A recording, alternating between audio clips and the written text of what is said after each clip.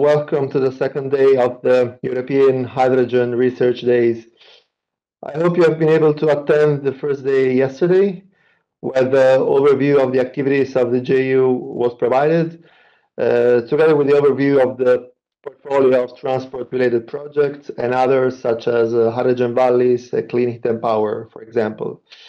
My name is Luca Feola. I'm a project officer at the Clean Hydrogen JU. I'm in charge, together with my colleagues Lionel Boyot and Pietro Colaprisco, of various transport projects.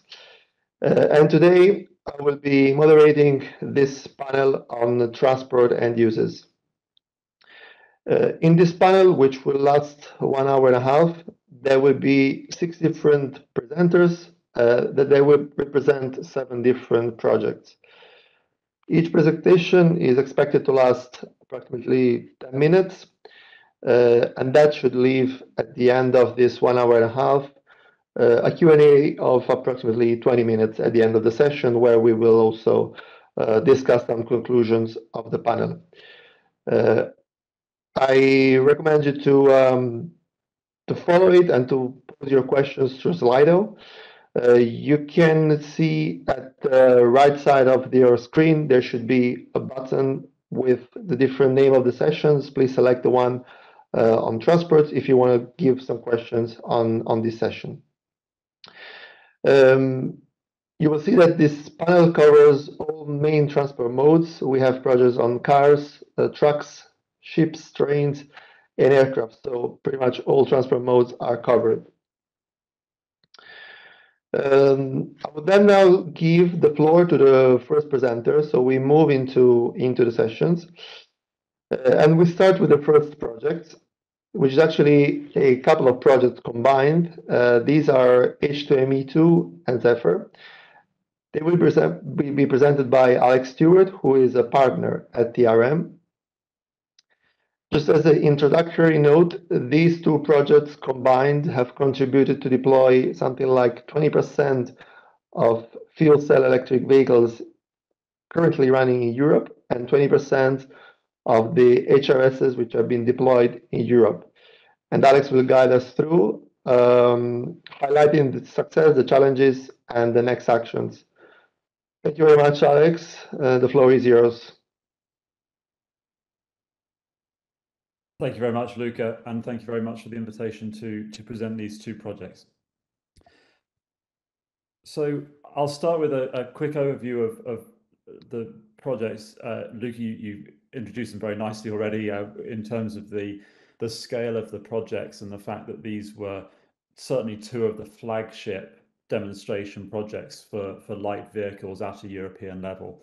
H2ME2 on the left-hand side started in 2015 and is itself a combination of H2ME1 and H2ME2 with very similar partners and aims. And total project budget of over 100 million and 35 million from the FCHJU.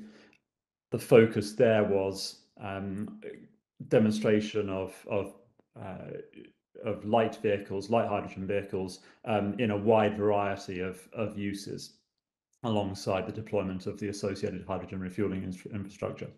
And then ZEFER was a project that has run mostly in parallel with H2ME2, but with a focus on taxis, as we'll see in a moment. Slightly smaller project, around 80 million euros total budget and 5 million from the FCHJU. Both of these projects are very nearly complete as of end of 2023. So H2ME and H2ME2 will deploy up to 1,400 FCVs and over 45 HRS across the 10 countries. Almost all of that's been done. There are still a few vehicles that haven't yet been deployed, but broadly the expected number of vehicles has been deployed. You can see the green dots on the map there showing all of the HRS that have been commissioned and the orange ones under commissioning to support that fleet of light vehicles. And there's a mixture of passenger cars and fuel cell vans. You can see the the different organisations that have supported the project on the left-hand side there, and alongside the demonstration, so physically the use of vehicles and infrastructure in the project, there have been a wide number of studies and analyses conducted looking at the technical and operational performance of the vehicles, the customer feedback on their experiences using and driving the vehicles and using the infrastructure, and then various secondary studies, for example, looking at the role of electrolyzers in grid operation and how that can help to facilitate the deployment of hydrogen mobility and reduce costs for the end user. And then ZEFER, again, the project is nearly complete. As I mentioned, this one was focused on taxis, so a particularly intensive use for vehicles with high mileages, high numbers of hours of operation per day, that are not particularly well suited to battery electric vehicles at the current level of technology. And in this project, 180 fuel cell vehicles have been deployed across 3 capitals, London, Paris and Copenhagen, with 60 each. And then the hydrogen refueling infrastructure, mainly it's based on infrastructure that was already present or being deployed in other projects, but with upgrades for some of the stations funded by the project. The vehicles have run over 15 million kilometres since April 2018, and have shown very strong performance, as we'll get to in a few moments, in terms of meeting the needs of the drivers and the end users, the passengers in the taxis.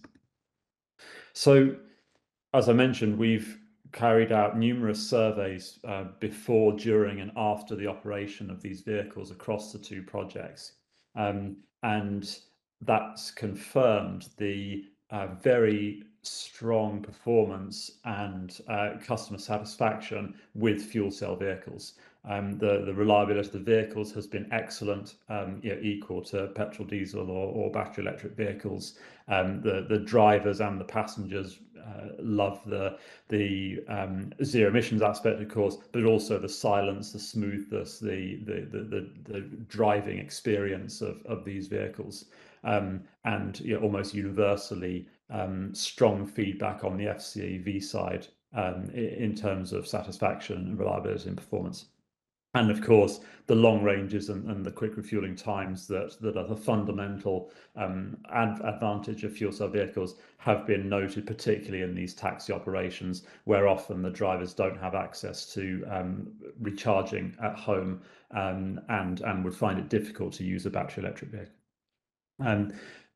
On the infrastructure side, there have been big improvements throughout the project, addressing a few technical challenges early on. For example, the ability to get a full refueling event completed, so to fill the tanks to their maximum pressure to fully unlock the stated range of the vehicles. Those have been worked through by the various partners, and the station reliability has increased significantly throughout that time, with numerous stations now operating at 99% availability.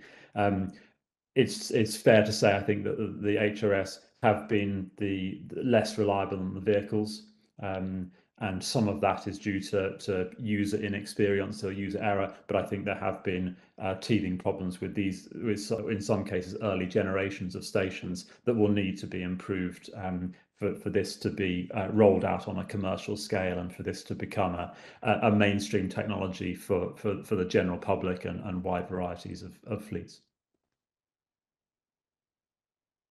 So, in terms of the conclusions that we've drawn from the project, I think the projects themselves have been highly successful in terms of meeting the expectations of the FCHJU and what the sector needs. So it's confirmed what we all knew, that there is a demand for vehicles with longer ranges and quicker refueling times than, for example, battery electric vehicles, particularly in the taxi applications. The performance of the vehicles has been excellent. HRS has been work in progress and impressive improvements during the project, but still not at the same level, for example, as petrol stations across all the different operators. So the project themselves, I think, has been successful. It's clear that the overall development of the light vehicle sector for hydrogen mobility has been slower than expected. So when these projects were conceived in 2015, I think everyone would have expected a rapid shift and ramp up with second generation vehicles and widespread rollout of stations where these become an equal alternative technology alongside battery electric vehicles as we try to decarbonize light mobility. I think it's fair to say that exponential curve is still at the beginning, and even the second generation vehicles may have a relatively high cost premium, and the stations themselves have been strongly impacted by the pandemic in terms of supply chain, spare parts availability and things like that. And then, of course, the energy crisis provoked by the war in Ukraine, which has had a strong negative impact on the hydrogen price. So the third box that you see on this slide, it's clear that cost reduction is still the key as we move towards the next wave of vehicles and stations.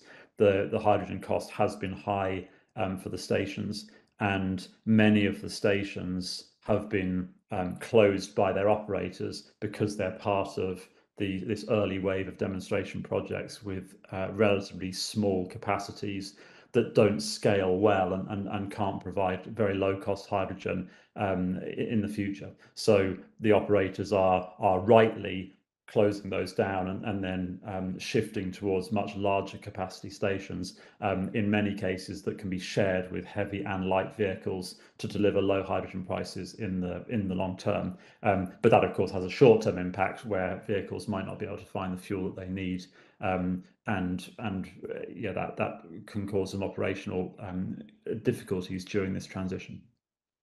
But there is a pathway and a mutualization of the heavy and the light duty vehicle stations that can unlock a network that can be used by taxis, which tend to operate in the cities, of course, as long as the more long distance mobility driven by AFIR, the Alternative Fuel Infrastructure Regulation, that will put hydrogen stations on the major roads of Europe.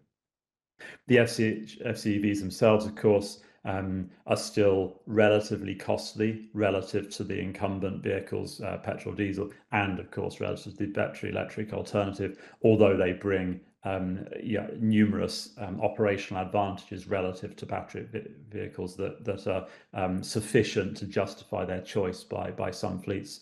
But we'd expect further reductions in future vehicle generations as all of the different components, the fuel cells, the tanks, the power electronics, and so on, as they come down in price with volume. And alongside the passenger cars, we're also now seeing, of course, light commercial vehicles, notably from the French manufacturers, from Renault and Stellantis, entering the market, which will address the light commercial vehicles for deliveries and for tradespeople, but also would enable conversions for 7-seat taxi operation, where many cities require those for wheelchair accessibility, and to address parts of the taxi market that have not been addressable with the 4 or 5-seat saloon cars so far. And then finally, on public support, clearly this project has benefited hugely from the funding from the Clean Hydrogen Partnership, or the FCH2JU as it was, but have also benefited from local and national support, either capital support or taxi or passenger car friendly policies, such as congestion charging and costs to operate petrol and diesel cars inside cities. And those soft measures are likely to be needed for the medium to long term to make sure that the playing field is level, and that the zero emissions nature, the noise reduction and the pollution benefits of these vehicles are correctly recognised in the policy support, because it factors in the social benefits in terms of hospitalizations and air quality related disease. And these things like preferential parking, use of bus lanes, free access to congestion charging zones are likely to be a key part of the decision process of fleet operators, and relatively cheap to provide by cities and governments compared with very high capital cost subsidies. I hope that's given you a good overview of the two projects. I think we're taking questions at the end as part of the panel session, but happy if there are any clarification questions now that people want to ask, and otherwise we can continue the discussion in the panel later on. Thank you very much. Yes, thank you to you, Alex. Indeed, we will take questions at the end, so please remain with us. But yeah, first of all, thank you for the explanation. I think we can benefit from the fact that these two projects are closer to a conclusion, both of them. So you have shown us a good amount of conclusions from the studies that you've done, from the survey. But as overall outlook, vehicles performance has been confirmed satisfactory. We still have issues with HRS that are less reliable than the vehicles, have been also impacted by pandemic, energy prices, and supply chain issues. But we see that the business is adapting to other type of operations, such as the one going toward larger capacity HRSs. So we'll see how this will develop in the future. Thank you very much. Then we will move now into the second project and the second presentation. That would be presented by Constantin Tricaud, who is a consultant at ERM. Now we go into the world of trucks, and we see how whether there is some common aspects between the business of cars that Alex showed and the one of trucks. The project that he will present is H2 Whole, that will deploy 16 trucks and 6 HRSs in 4 European countries. Constantin, thank you. I leave the floor to you. Yes, thank you very much, Luca, and good morning. My name is Constantin Tricaud. I'm a consultant at ERM, as Luca just explained. Just maybe a quick note to precise that ERM, well, Element Energy used to be the coordinator in this project, but has since been acquired by ERM, who has carried on the role.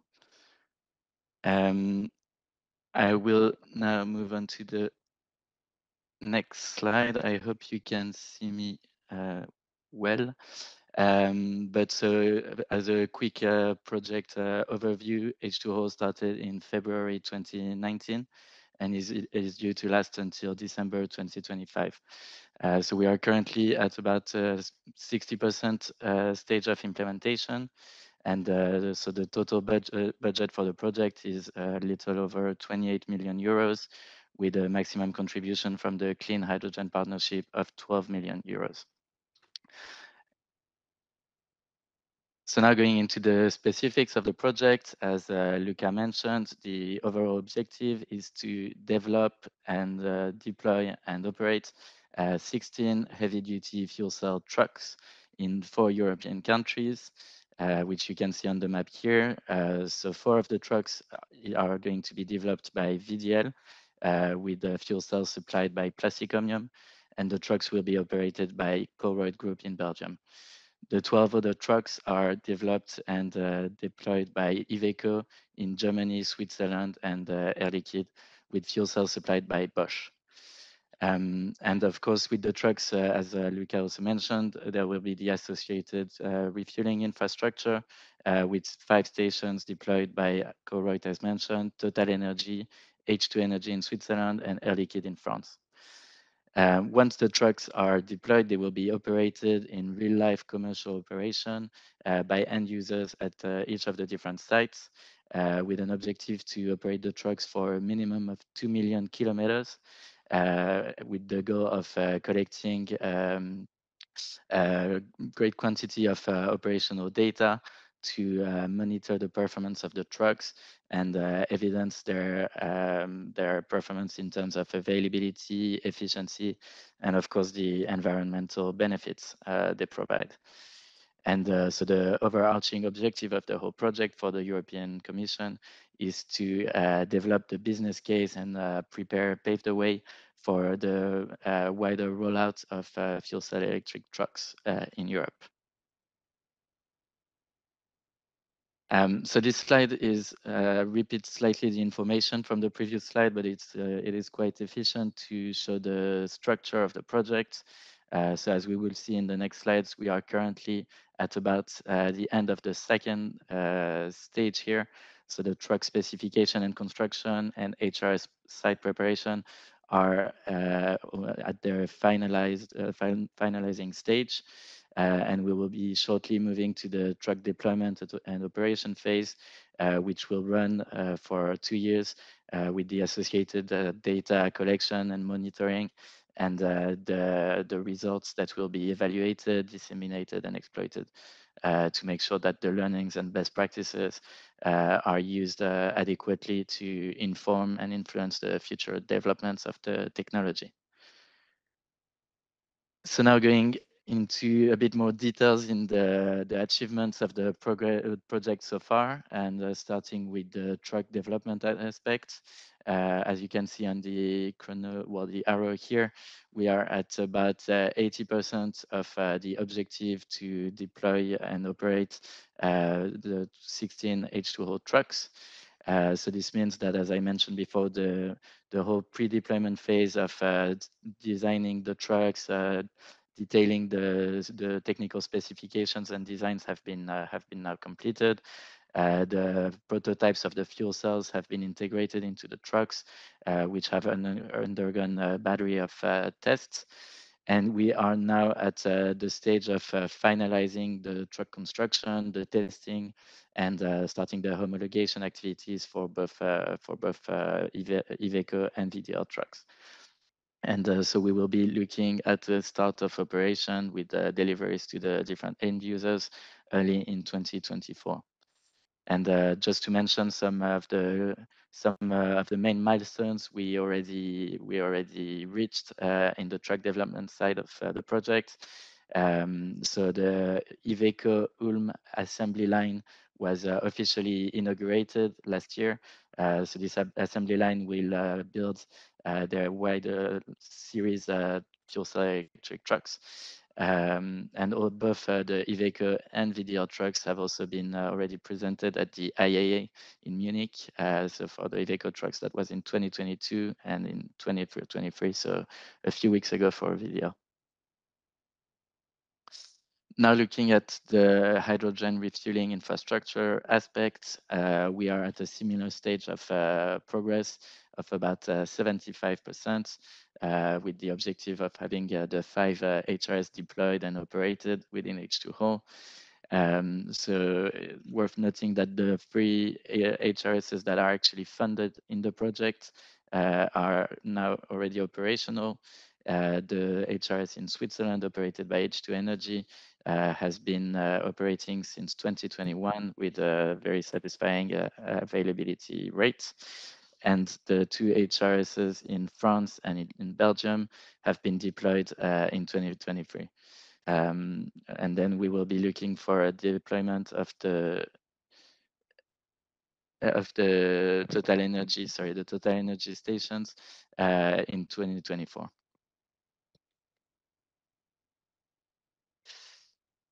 Now that we have a general overview of the project status at this point, on this slide I will be presenting some of the main risks, challenges, and lessons learned from the project so far. So starting with some of the main challenges we encountered and were able to overcome. They relate to the alignment of technical specifications between the trucks and the HRS infrastructure, for example, with different refueling pressures being implemented at different sites. So either 350 bar or 700 bar. So this has required very continuous communication between the OEMs and the HRS providers to make sure that the refueling protocols were aligned. Truck manufacturers also had to have sustained discussions with their customers to define the routes and mission profiles for the trucks and make sure that the truck performance and specifications were adapted to these users. And finally, some customer requirements had to be considered with, for example, specific trailers needing to be ordered in Germany due to specific country regulation for heavy-duty mobility. But all these challenges have been resolved now, so there are great learnings from the project. Among other lessons learned, we have found that collaboration with other industry projects is key and enables to really leverage and optimize the lessons learned of the different projects, and also to avoid mistakes being repeated.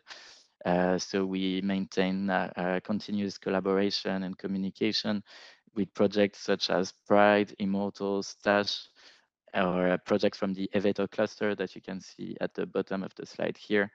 These projects are key to tackle different issues linked to the heavy-duty fuel cell technology, such as the refueling protocol alignment, the durability and lifetime of the stacks, or the standardization of fuel cell modules. Another lesson that was quite key at the beginning of the project was understanding the diverging country-specific permitting requirements. So in different countries, the regulations vary, and this is something that needs to be taken into account at the planning phase of HRS deployment to avoid significant delays. Still on HRS, on the HRS side, it is also key, as we saw from Alex's presentation on ZEFER and H2ME, that the hydrogen refueling infrastructure availability is absolutely crucial to stable operation of the vehicles. And to do so, to enable that, it is important to build in adequate redundancy at the stations. And so this can imply having sufficient stocks of spare parts there directly at the station, for example. And finally, as we can see in many of these hydrogen technology projects, having a high level of utilization is key to guarantee a sustainable, a viable business case for the infrastructure. And now, just to conclude on this presentation, a quick look at the communication and dissemination activities and their organization within the project. So Hydrogen Europe, which is also part of the Clean Hydrogen Partnership, is the communication lead in the project and is being supported by the IRU, the International Road Transport Union, which gives a good perspective to the wider heavy-duty haulage industry. Waterstoffnet, who is in charge of organizing the observer group to share the results and learnings of the project with the wider industry as well. And ERM as coordinating partner is supporting also the communication activities. And so all communication activities are leveraged through our online presence, so on the dedicated project website and on the social media accounts. And finally, partners are very regularly throughout the life of the project representing H2O at various events they participate in. So that's it from me. I hope this gives a clear overview of the H2O project, its objectives, and its status, and the main learnings so far. As mentioned, I will be happy to take questions, but I think that's at the end of the session. Okay, thank you very much, Constantin. Indeed, question will come at the end of the session. Just for me, just one quick note that I've seen as a common aspects between H22 and ZEFER is once again the fact that the high utilization of HRSs is a key component for the HRSs themselves, but in specific for the heavy duty business case, and also the fact that there's a need for redundancy between within the same HRSs, so to make sure that if there is a component breakdown, there is anyway the possibility to use the HRS through another, for example, a nozzle. Okay, thank you very much. I think we conclude here with H2O, but we remain in the field of trucks with the third project that we'll be presenting, which is H2 Accelerate Trucks, part of the H2 Accelerate initiative by Steffen Møller-Holst, who will present, who is the Vice President of Marketing Hydrogen Technologies at SINTEF. And this project will deploy 150 trucks along 5 TEN-T corridors in 8 member states in Europe. I leave the floor to you, Steffen. Thank you very much. Thank you so much for your kind introduction, Luca. I'll present on the H2 Accelerate Trucks project. As Luca mentioned, this is a large-scale deployment project, and I'll go into some more details in a minute. So on the first slide, you'll see, or the second slide, you can see that this was a project coming out from the call 2022 on large-scale demonstration of European heavy-duty trucks powered by hydrogen along the TEN-T corridors. We started the project pretty recently. We started it in February, so we are roughly 10 months down the road. We have a significant budget, as you can see here, a support from the Commission, around 30 million euros, and a total budget of more than 100 million euros. And there is some minor co-funding from the Research Council of Norway and also the State Secretary for Education, Research and Innovation in Switzerland. The partners are well distributed. This is truly a pan-European effort. Participants and partners from nine member states, as you can see here. And again, the ambition and plan is to deploy the trucks along the TEN-T corridors illustrated to the right. It should be mentioned that the refueling stations and funding to those are not part of this project. So the H2 Accelerate Trucks is focusing on developing the trucks and preparing them for eventual fleet launch, but the refueling stations needed to deploy the trucks will be funded through and will already has been partly funded through other projects. I'll come back to that.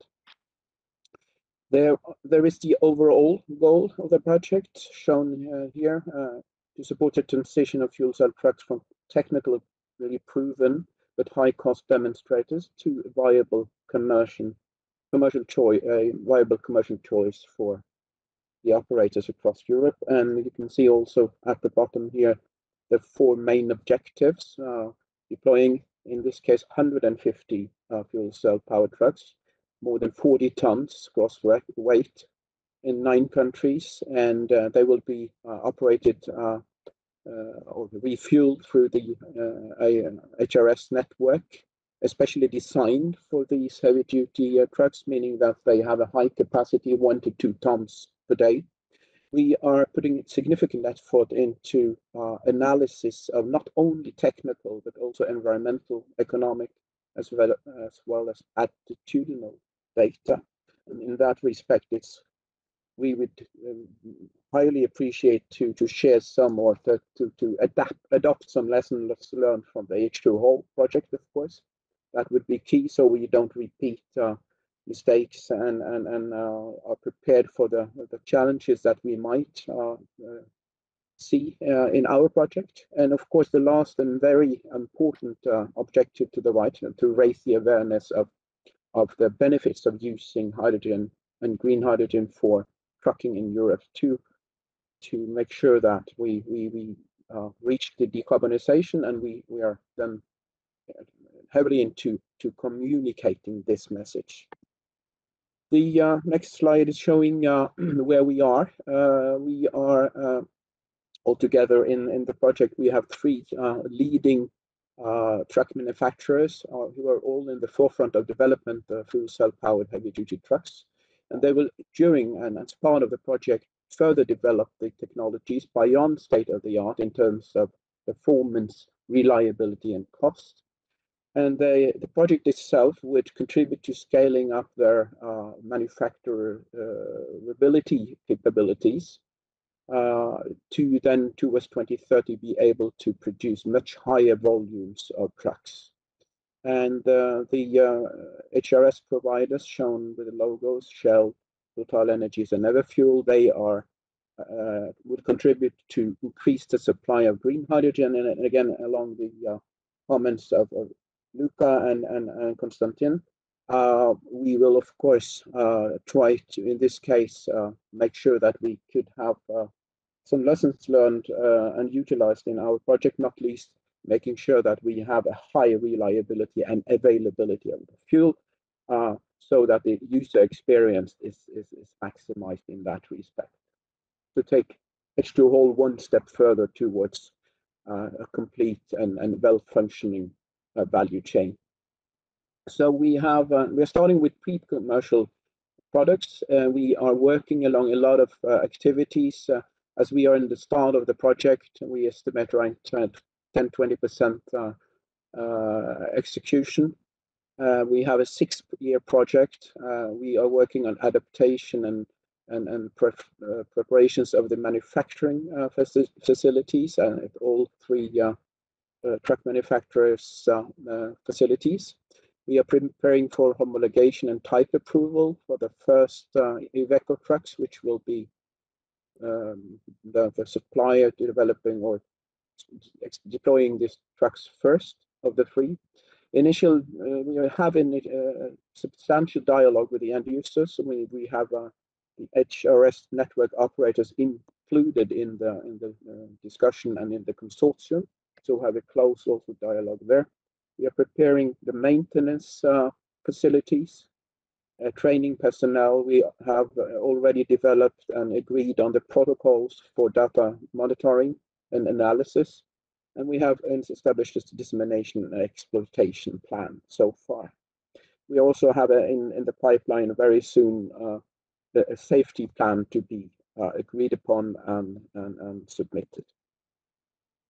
When it comes to the market readiness, we have several prototypes, which has already been demonstrated from all of the 3 truck manufacturers. These have been tested in-house as well as on public roads, and the focus for those testing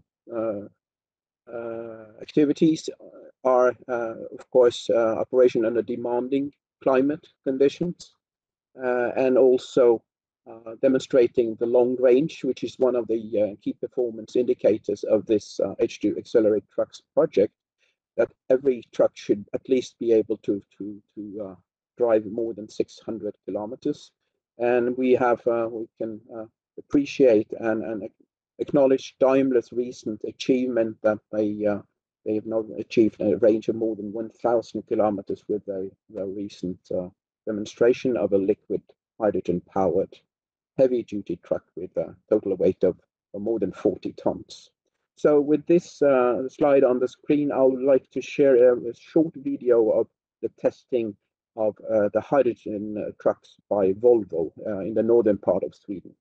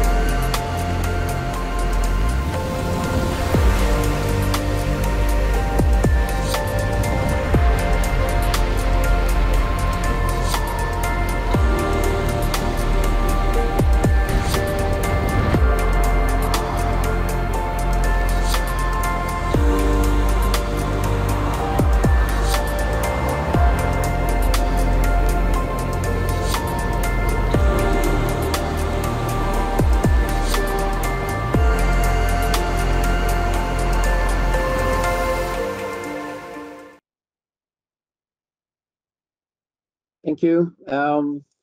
As part of a newly started project, it's also about building the team to eventually succeed in this pretty, let's say, large effort to contribute to the decarbonization of heavy-duty transport in Europe. So I'm happy to show a couple of pictures from the kickoff meeting in Brussels, and not least also from the last project meeting, the consortium meeting in Gothenburg at Volvo's premises.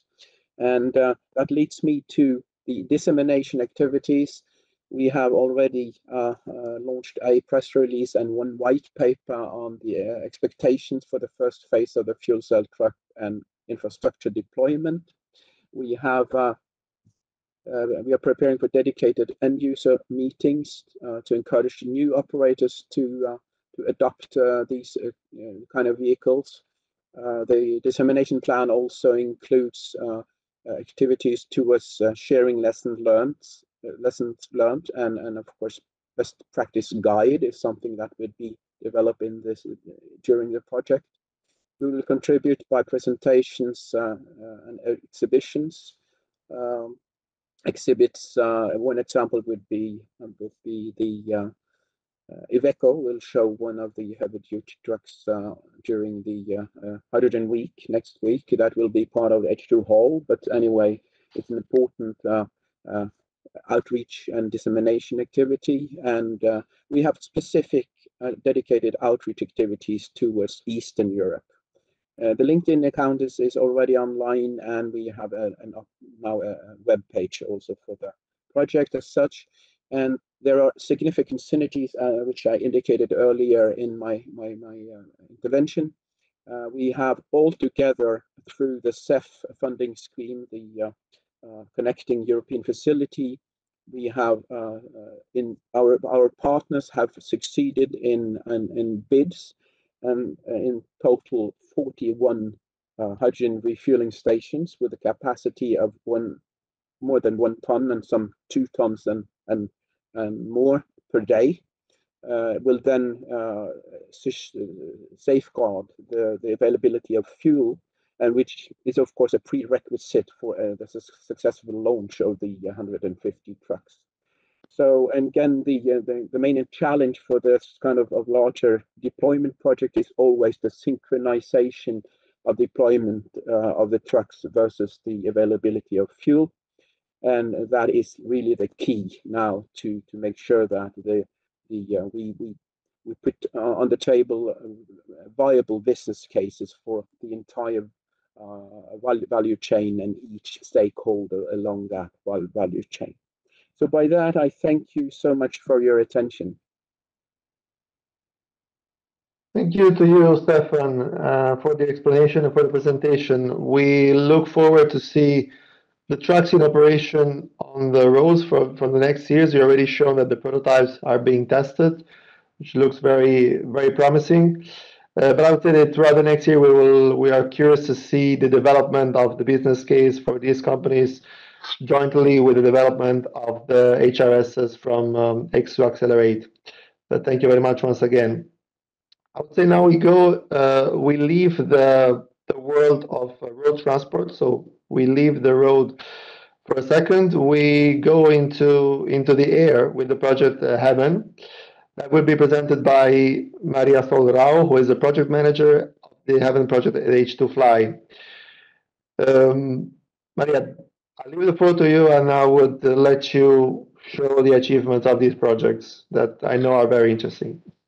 Please. Thank you. First of all, I have to go over the challenge of sharing properly the image. Please tell me if you are seeing the correct image. Okay, I think let's start. Now, yes. Yeah, now, yes. No, okay, perfect. Yes, my name is Maria. I am a project coordinator of Heaven. This project was proposed on the call year 2018, and it was proposed for the call topic with the name Fuel Cell System for the Propulsion of Aerial Passenger Vehicle. after approval, it started to be implemented during January 2019. And we have finished with the complete implementation of the project last September. So the end of September, we completed the project. The total budget of the project was around 7 million, and we got from the Clean Hydrogen Partnership around 4 million euros. The partners inside this project were Air Liquide, DLR, Fundación Ayesa, Pipistrel, and IKPO, and also HFly.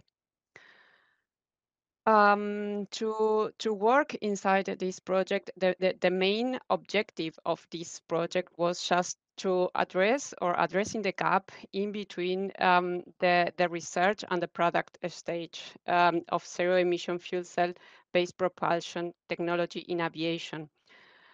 To achieve this work, all the consortium was working very hard, and we have distributed and structured our work in different work packages that included activities in the area of the system architecture. Also on the fuel cell development, we work also very hard on the design and development of the proper hydrogen fuel system. Then we have also to couple all the parts inside the aircraft. So we work on the system coupling activities, and we integrate all the parts also inside the aircraft. Finally, when everything was completed, we went over the flight demonstration. All these activities were also communicated, disseminated, and exploited as the Commission is expecting. And HFly was the project manager and the coordinator of the project. Yeah, with the project, what we have achieved and what we have shown worldwide is that it's possible to fly with a liquid hydrogen. We have implemented in September, and we have tested that it's with the first LH2 flight that we can fly with LH2, and that this technology is having a lot of promising potential. We proved that the LH2 technologies allow to reduce the weight of the tank that you need in the airplane, and also you reduce the volume, and with that you can double the maximum range of flying. Main application and market area are transportation, hydrogen fuel cells, and eVTOLs. To see how was the progress, well, we started in 2019, and we have several milestones that went till September 2023. The first milestone was in the middle of 2020, where we have achieved the conceptual design of the powertrain, the hydrogen fuel system, and the ground support equipment, also from the conceptual design of the drivetrain.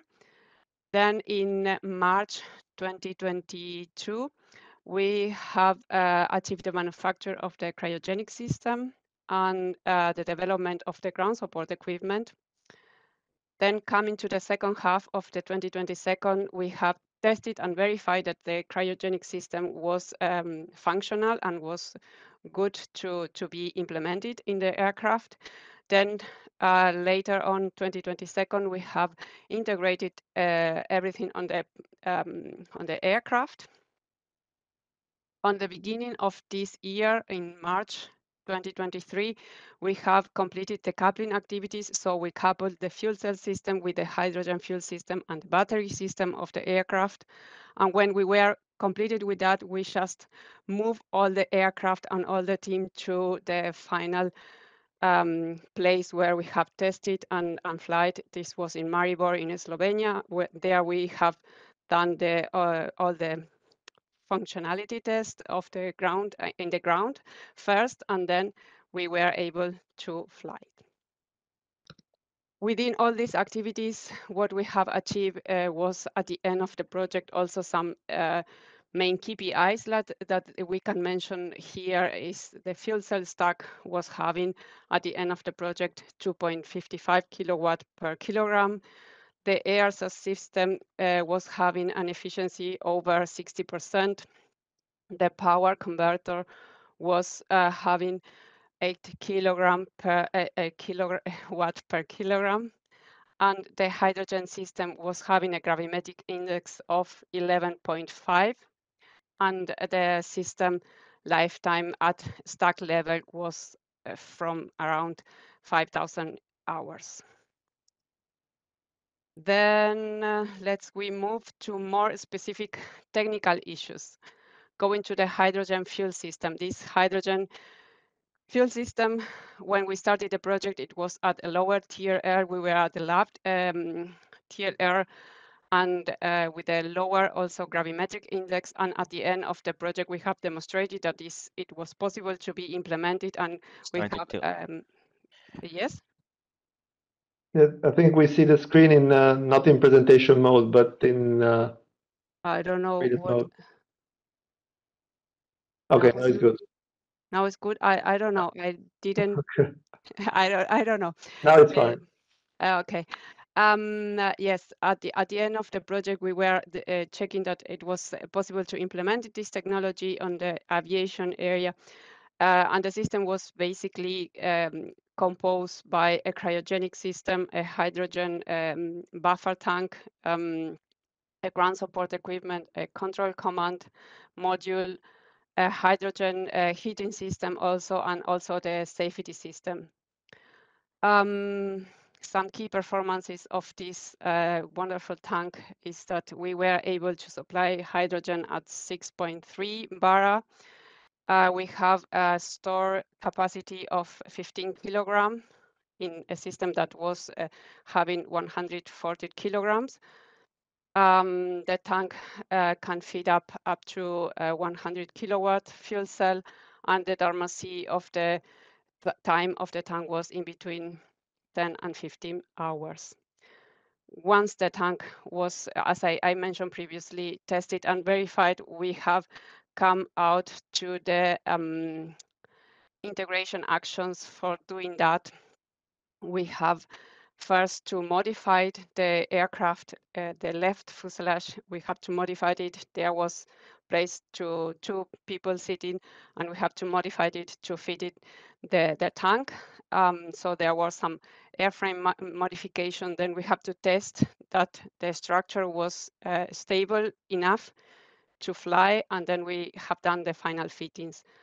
When the integration was finished by Pipistrel, H2Fly team came to Sassenage, to Air Liquide facilities, where we have implemented all the coupling actions. So we have coupled the fuel cell system with the hydrogen fuel system and the battery system, and everything was done in between. I think that it was January and March. So we have to prepare the facility for making this kind of activities. In the picture, you are seeing the real place where it was coupled and tested at the end. So we have to check all the possible problems of this coupling action. So everything, all the functionalities should have been checked. And at the end, we have proved that the system was properly coupled and that we were able to start with our ground and flying test campaign. So for doing that, we have to move everything, all the team and all the aircraft to Maribor. There is where we have done our final flying testing campaign. And I think that now is coming the video of the flight test. Please, can you share it? As an engineer, you have a feeling that it's not only technology, it is drive to change the future. We're super excited because today we prepare for the world's first flight with a liquid hydrogen powered electric aircraft, and hopefully we're going to write history. from a technical point of view, we and the team are ready. So now it's all on the hands of the weather. Then we can go.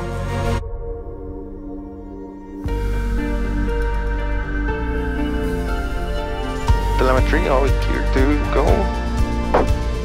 One ready, clear for takeoff. 120, 130, 138, 140, climb.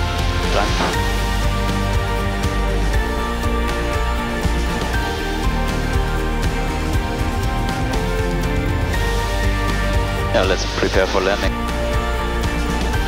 103, 100, 99, touchdown. So the flight today was very successful. We have seen that it is possible to fly with liquid hydrogen. And today we see that the technology works perfectly together. So we can envision bigger aircraft with more passengers going long range.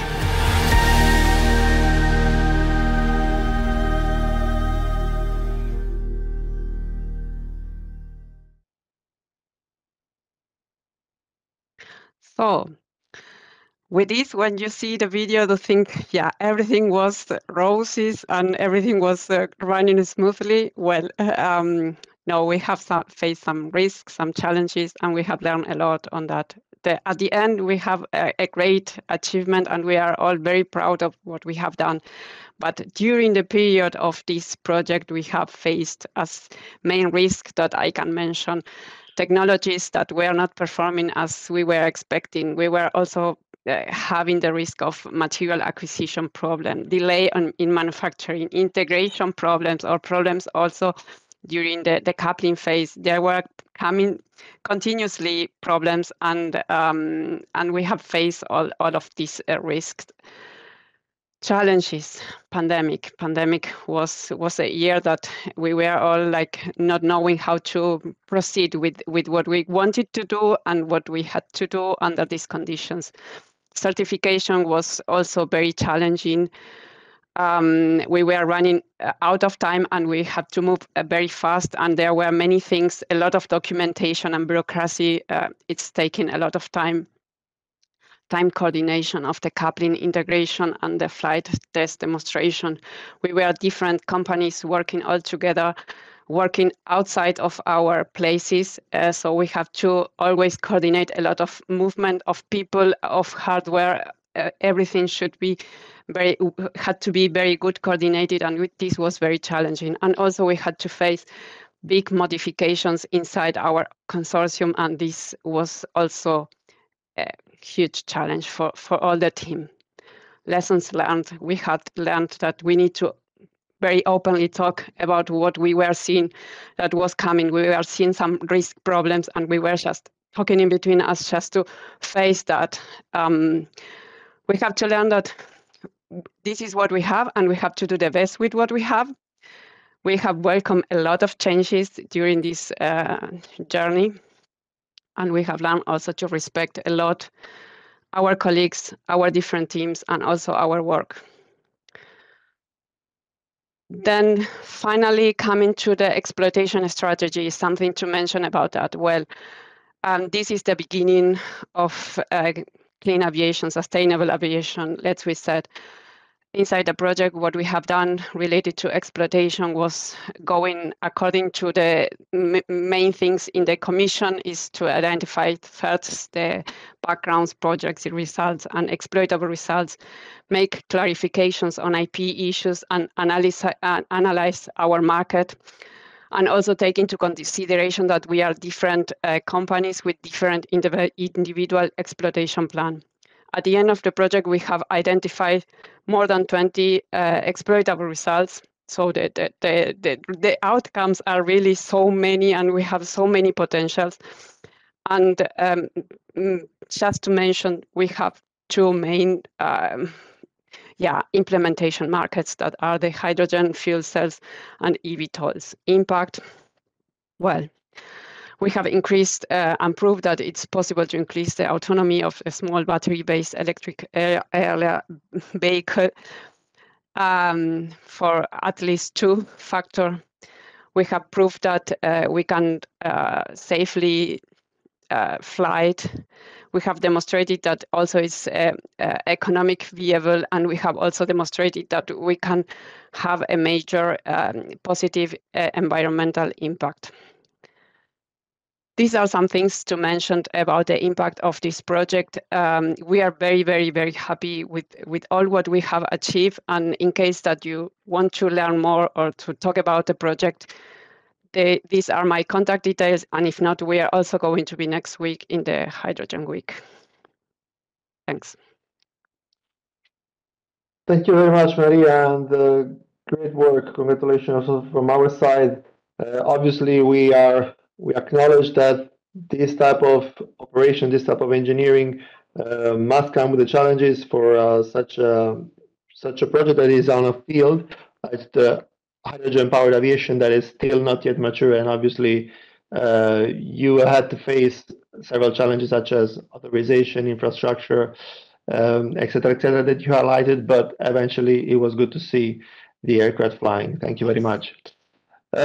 We have still two presentations from H2 Port, so for the Port of Valencia and FCH to Rail. We have 30 minutes. I think if both of you manage to stay within the 12 minutes, we would have sufficient time for some Q&A at the end. So I give the word to Aurelio Lázaro, who is R&D engineer at Fundación Valenciaport. So Aurelio, the floor is yours. Thank you very much. Thank you very much for the introduction, Luca. I'm going to talk about the H2 Ports project that is going to be the first operational experience of using green hydrogen in real port operations.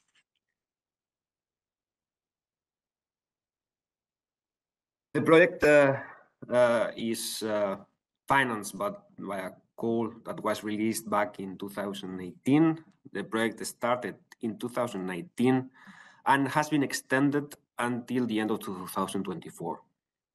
It's quite a long project in which we have developed two port handling machines that are currently being tested in the port of Valencia. The total budget of the project is over 4 million euros. The current state of implementation is very high. We are currently in the last stage of the project, that is the piloting of these machines in the port. And you can see there the contribution of the Clean Hydrogen Partnership according to the pool rules. This is the port of Valencia, where the project is being developed. The port of Valencia is the fourth busiest port in Europe and the first one in the Mediterranean area. And in this very challenging scenario is where these two completely new machines are going to be tested and challenged to see if they are currently able to replace the current diesel-based machinery that is being used in these terminals. This has been really the major challenge of the project, to develop new machines and having the same standards of performance as a technology that has been used during so many years as the current thermal equivalent.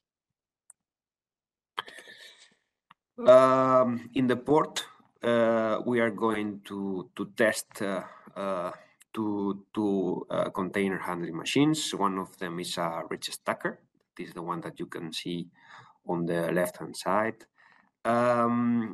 And is going to be tested at the MCC terminal here in Valencia. It's a container terminal, and this machine essentially what it does is to do small movements with the containers, such as moving them within the terminal, loading them into a train. The other machine is a yard tractor that essentially is a machine that is able to move the platforms of the trucks that arrive to the port and onboard them on the vessels. Due to stowage laws, these machines cannot abandon the terminals at any point, so we needed to develop a concept of HRS, a hydrogen refueling system, a mobile one, that is the one that goes to the terminals every morning and do the refueling process in both terminals, and later gets back to the basement. This is the partnership that is currently performing the project. It's coordinated by us, Fundación Valenciaport, and has the complete support of the public authorities such as the Port Authority of Valencia. We have 2 research institutions on board, such as the Spanish National Hydrogen Center and Athena, that is a spin-off related with Enea, the Italian National Research Center, and the University of Naples. We have different members coming from the industry, such as Carburos Metálicos, that is the Spanish brand of air products, that is our hydrogen provider. We have Heister Jail, that is a port machinery manufacturer based in the Netherlands. We have Ballard as the fuel cell manufacturer that is producing one of the fuel cells that is used in the yard tractor. This Canadian company that is also based in Denmark. And we have also Enagas, that is the national natural gas TSO here in Spain, that is bringing the experience in providing industrial gases to port environments. And last but not least, we have also the end users, that at the end is the most important piece in this puzzle, as they are going to be the ones that test the machines, and if they agree, they will incorporate them to their daily operations, that are the MCC terminal in Valencia and the Valte terminal that belongs to Grimaldi Group.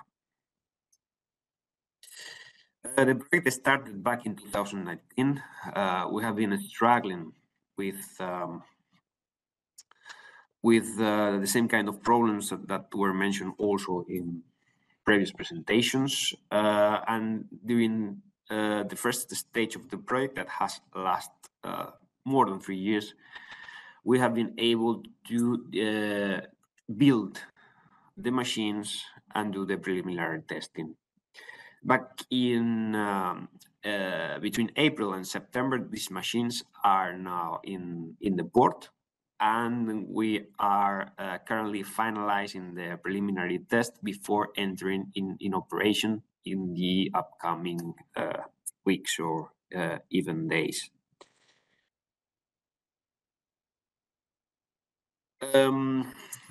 Going to the pilot itself.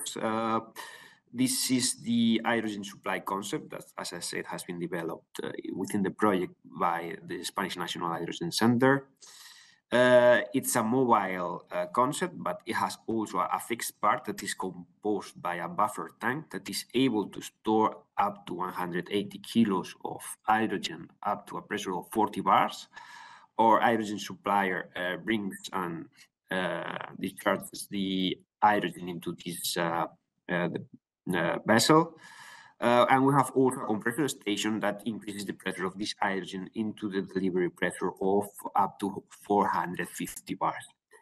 The HRS is able to store at high pressure up to 60 kilos of hydrogen, and we will reach a maximum flow rate of 3.6 kilos per minute, what allows the rapid refill of the machines, and this is one of the main advantages if we compare it hydrogen technologies with the electric alternatives. This technology is able to refill much faster, and this is really a major advance for the kind of work that is done in a port terminal that works 24/7, and they cannot have these spare units, let's say, non-functional due to the recharging of these machines.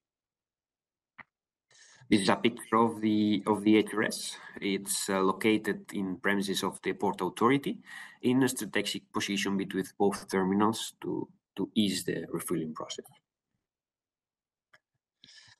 Here's some picture of the mobile part already in the terminals, doing some of the refueling tests that were performed at the beginning of this last stage. This is the ridge stacker that has been manufactured by our partner Hyster-Yale. Once in operation, we will be able to reduce up to 128 tons of CO2 emissions. That is the current emission levels of the diesel equivalent, and also this machine will have improved productivity in comparison with the current diesel-based technology that is being used on the port. It has two fuel cells that are working as a rich standard. These fuel cells are produced by the manufacturer Nuvera. So the total power of the hydrogen power unit is 90 kilowatts. The consumption of these fuel cells in a shift of operation will be around 30 kilos of hydrogen, and it can be even extended for a second shift in operations if it's optimized its consumption. So this is also a major advance, because we don't need the very low prices of hydrogen to obtain an alternative that could be economically competitive also with a thermal equivalent. I have here a video of the received it's just a clean size.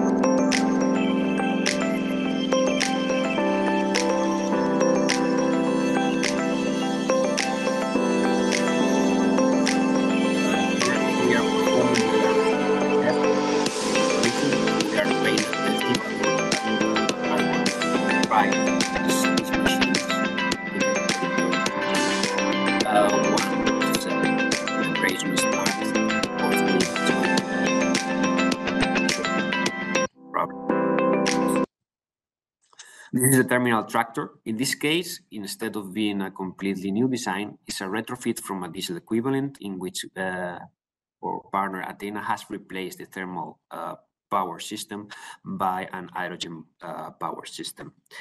This hydrogen power system is composed by a fuel cell that has been produced by Ballard and adapted to a terminal tractor requirements. You can see there the picture of the fuel cell. It has a total power of 70 kilowatts, and it has also a battery pack. In this case, instead of working as a rich extender, the fuel cell and the battery pack are also able to work in parallel to provide the very high specific demand of this machine in detailed parts of the cycle. When the tractor is getting into the vessel, it has to go up into a ramp, and this is very demanding. So at this point of the working cycle, the terminal tractor requires a lot of power. So in that moment, both the fuel cell and the battery pack are working at the same time. And in other parts of the cycle, the fuel cell are just recharging the battery pack. So we can say that it works very similar to a hybrid concept car. And in this video, we can see the first movement of the the terminal structure in operations here at the port of Valencia. It was a rainy day, which is not very common. We can see here how it works.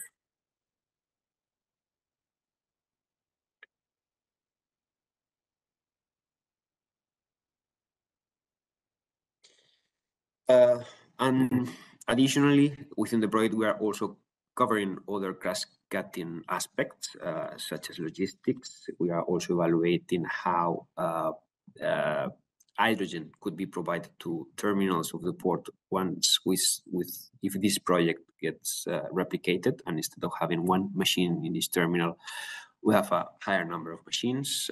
Indeed, the logistics system that we are using in the project is it doesn't suffice to provide hydrogen in a larger scale. So we will envisage those new ways of providing hydrogen, such as maybe internal generation of hydrogen in the terminals, or other kind of distribution system within the port using pipelines. We're going to evaluate that from a theoretical point of view. We have done a thorough regulatory review, evaluating the currently regulatory framework that affects the project, and also indicating some regulatory developments that need to be done in order to ease the further development of these technologies in a port environment. And we are also evaluating the possibilities of market uptake, and evaluating the conditions in which this technology will be economically competitive with the diesel-based technology that is currently being used in the port. Regarding the dissemination activities, we have been really active in this period. We have released more than 18 press releases that has ended up in more than 18 pieces of news. We have awarded different awards regarding the project implementation. The media has really covered a lot all this project. It has even been mentioned by the Spanish Prime Minister in some of the interventions, talking about the implementation of hydrogen technologies in Spain. We have also a stakeholder group that has over 80 members right now, and we organize frequent meetings with them to discuss the status of the project and related topics.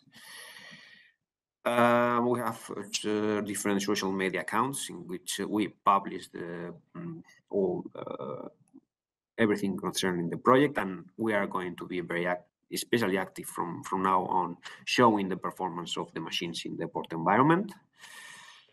And here you can see some of the most important media coverage that has been done in this project.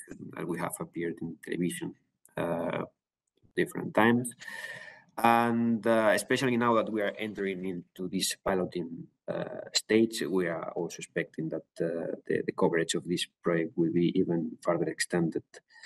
Next week, in a couple of weeks, actually, the 20th of November, we are having the demo day, in which many different stakeholders coming from the port industry and the logistics sector, the energy sector, and have been invited to see in operations these machines. And well, we are also going to have a great coverage of this event, so you will be able to follow the machines perform in the port. And this would be all from my side. Thank you very much for your attention.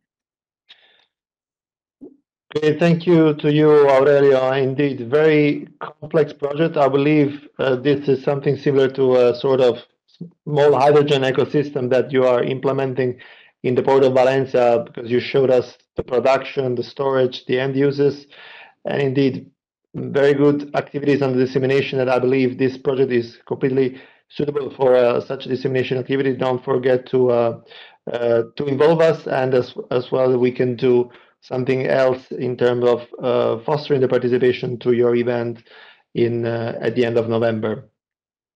Thank you again. We move into the last project presenting, which now goes back to the ground on the rail in particular. This is a FCH2 rail. This project in the last year has completed some tests on public railway in Spain. But I leave the word to Holger Dittus, who is the project manager at DLR, to speak about it. Holger, we have something like 10 minutes. Sorry, I have to put a little bit of pressure on you, but I leave the floor to you for the time management. Thank you very much. Thank you for the introduction, Luca. Yes, we are used to delays in railways, especially in Germany. So yeah, today I'm presenting the FCH2 rail project. Our aim is to develop a fuel cell hybrid power pack, especially for railway applications. The project was following the call of 2020 with the topic of extending the use cases for fuel cell trains through innovative designs and streamlined administrative framework. It's an innovation action that lasts 4 years. We started in 2021, and at the moment we are in plan to end of next year. Currently, stage of implementation is like 75%. We have a contribution from the Clean Hydrogen Partnership of 10 million euro and a total project budget of 13.4 million. The partners are coming from 4 European states. So we have Portugal, Spain, Belgium, and Germany here. With Toyota, we have the fuel cell manufacturer, CAF as a train manufacturer, Steffen, part of the Wabtec company, is also from the railway business, a supplier of technologies. Renfe as an operator of trains, Infraestructuras de Portugal and ADIF, Administrador de Infraestructuras Ferroviarias, are the infrastructure managers, and the 2 research centers, DLR and the National Hydrogen Center, are part of the project. The main objectives are firstly, to develop, build, and test this fuel cell hybrid power pack, multi-purpose power pack. And the second main objective is to demonstrate it in a bi-mode multiple unit, which bi-mode means in that case that this train is able to drive with the pantograph on electricity, and where no electrification is available, we can go with the hybrid system instead of a diesel, which was used before. I'll skip the other 2 events. You can see a little picture of the power pack concept on the bottom of the presentation, the slide. The application and market area, as said, it's a railway application. It should be, the power pack should be usable for different application, which means multiple units, shunters, and mainline locos. And according to a study from, I think, 2019, there could be a market of up to almost 1,000 vehicles up to 2030 for this kind of powertrain. Compared to the global or international state of the art, we have some unique selling point, let's say. So this power pack is a multi-purpose power pack suitable for different applications, also for refurbishment, and could be used with or without catenary. While the international state of the art is pure hybrid trains, not being able to drive under catenary or to use the catenary. Our main aim is, or main objective is the TRL7 homologation of the power pack. So we started according to the V model in engineering with the development of the fuel cell power pack, which also includes an extended line analysis in Spain, Portugal, and Germany to develop the use cases. Then we started with the implementation and testing of one of the 2 power packs we develop here. In parallel, the other power pack was integrated to the train. And the first static tests and homologations were performed, ending in May 2023 with the first authorization of the train to run on public lines. This also started the demonstration phase, which is one of the other big objectives of the train. So we want to use the power pack or the train and gain experience from the real-life service here. And the achievement, which is maybe the biggest one in the whole project, is that we have the first hydrogen train on the Spanish railway network, which was driving there since June 2023. And now, at the moment, we started on the second line. Last week, Friday, I think, was the first approach to the new line, Toralba Soria in Spain. Yes. All of these different phases of the project, like testing the power pack, the transformation of the train, and the first demonstration, are documented in videos. And I just made a small compilation. Maybe we can start the video, please.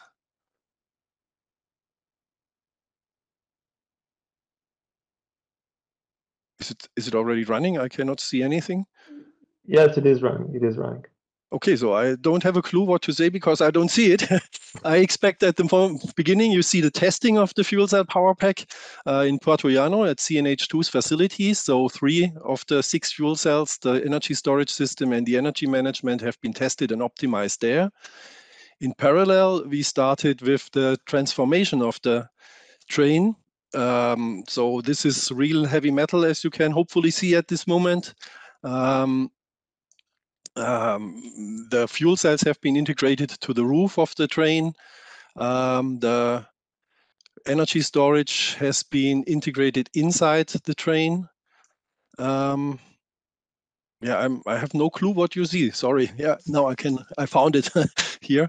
Yeah, and after integrating everything to the train, we started the first tests of the train and the first demonstration in the Pyrenees, which is a really demanding railway line that goes high into the mountains. And the first tests ended then the first demonstration ended then in the Canfranc station. The last picture on the video was this one, where which is quite a nice scenery, and we proved that this technology is able to go on the electric line, also like in the hybrid mode, up to the Pyrenees.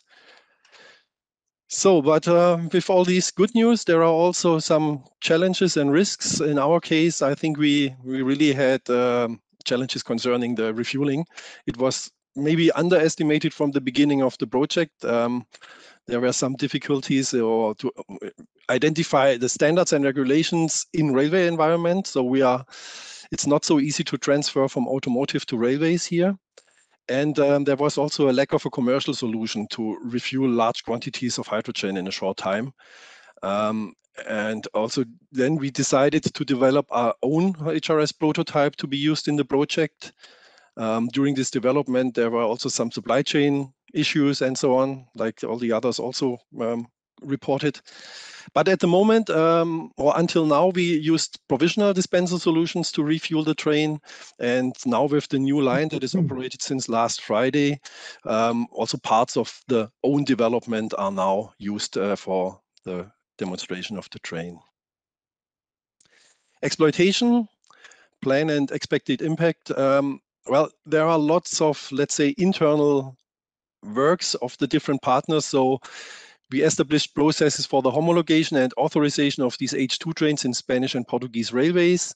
The technical concepts are validated and brought back to the product development of the different partners on tray level, on fuel cell level. The real-life experience will be helpful to support decision-making for the introduction of trains in the railway network. And in parallel, we participated in national, international standardization activities. For example, we also provided a gap analysis that shows which gaps we see in the hydrogen and railway normative frameworks.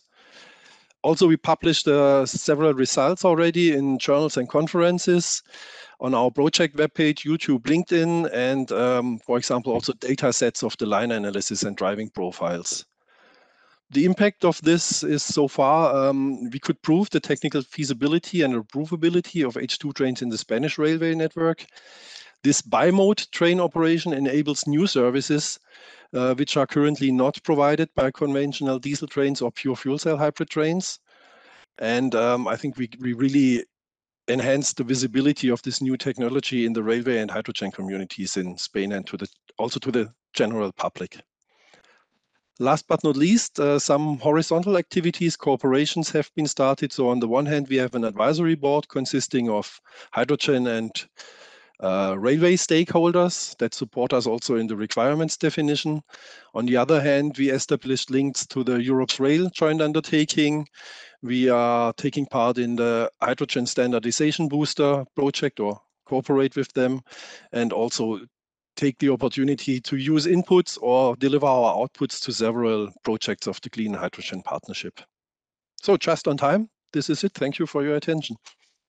Great. Thank you very much, Holger. We could see the video. Anyway, it was clear the heavy metal work that had to be done to retrofit the train with the fuel cell, and also how impactful this project is in terms of reaching the public, because you were showing the video. In the video, you were showing that the train was passing through public stations. So I believe there is no better advertisement than that. And thank you very much. Good. So we reached the conclusion of the presentations, but if we can stay 5 minutes more, because there are two questions from the audience that I would like to answer. I would like you to answer. I believe the first one is, yes, for H2 Accelerate. It's a very specific question related to the fact, related to Poland country, and how Poland, whether Poland or Poland entities could be part of this project in some way, because apparently there is the same concept to deploy heavy-duty vehicles through roads in these two corridors. So, Steffen, do you have an answer for that? Do you see any possibility of deployment of these trucks in Poland? There are two aspects to my answer. One is that we have already established some contacts to Polish end users. So they will be, at least one of the OEMs have had some initial dialogue with end users in Poland. So that's positive. And I think also the activities in the project carried out or taken care of by UNTRR in Romania would try to contribute to the visibility of this kind of deployment activity in all the, let's say, previous and current Eastern European countries. So the short answer is yes. Okay, very good. Then the participant would be glad to hear. And then I believe there was also a second question. This is for H2ME2 and ZEFER.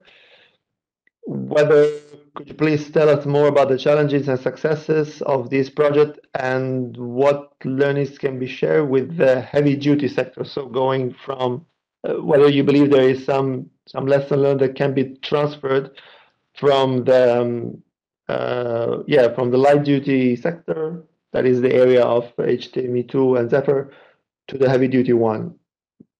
Alex. Thank you very much, Luca. I'll give a brief answer in the interest of time. So I think that the major success of ZEFER and H2ME, and one of the real successes for light mobility worldwide, is the taxi operations in Paris with 600 vehicles in operation now. Really a sizable number. And of course, that has positive implications for the infrastructure because the stations are well utilized. There's enough demand to support multiple stations. So there are stations at the different airports in Paris and elsewhere that starts to create a viable network with redundancy, high reliability, and of course, lower hydrogen prices because the assets are being well utilized. So that to me is a real success case where Paris has been successful in achieving a critical mass of the vehicles and infrastructure. And I would say the same thing applies to heavy duty, that there needs to be a coordinated rollout of the vehicles and the stations, and to get to that critical mass where the stations work well with high utilization and low prices, and you get into that positive feedback loop. So that to me is a success. And then just quickly on the challenges, I spoke to them in the presentation, but an additional one I wanted to bring out was the competition is not standing still. These projects often begun when, for example, Nissan Leafs had a 160 kilometer range and were completely unsuitable for long distance mobility or taxi applications. And in the time of these projects, we now have vehicles with 500 or 600 kilometer ranges, solutions for people without off-street parking in cities and so on, and of course an energy chain that's more efficient and relatively lower cost. And I see that challenge also applying with the heavy-duty vehicles, that these vehicles are being planned against battery electric alternatives that have currently limited range, but 5 years from now or 10 years from now, that technology will advance, and hydrogen will need to continue reducing cost and improving the customer offer to represent a viable and attractive alternative to battery electric, as diesel and the other ones gradually get banned as part of the energy transition. Yeah, great point, last one indeed, because we are still competing not only against ourselves, but also against electric vehicles, that is the alternative. And in some cases, like case of the rails, we'll still compete, unfortunately, against diesel trains. So yeah, we don't have to forget that. Thank you very much, Alex. Thank you. I think that's it in terms of questions from the audience. Then to conclude this session, I believe we have seen a group of all pioneering projects in their aspects, and we do need their contribution. We do need to see the results at the end of it in order to understand the impact of the fuel cell technology, and whether the fuel cell technology eventually can be suitable for the transport application in a positive business case that would be self-sustainable in the future. Just three key elements that have come out of the session. One, I believe, is that the technology of the fuel cell is proving to be reliable for several applications that we've seen, like the case of cars, trains, aircraft, and also for port operation. So that is a very positive aspect. On the other hand, the HRS improvement is still needed in terms of the technology, pretty much for all transport modes, because this would ensure business continuity, and the high utilization of HRSs is needed in order to do that.